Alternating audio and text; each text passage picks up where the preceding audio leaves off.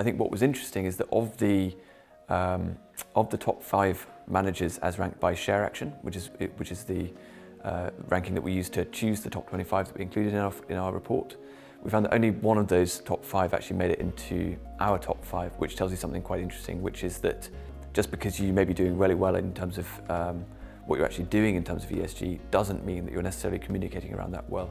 And I think that's hugely important. I think of the top 5 managers in our study, top 5 in our ranking, 100% of those managers grew their contextual brand awareness in the last 12 months. So, i.e. there's a lot more interest about those firms in the context of ESG, and that's grown, which is very, very compelling.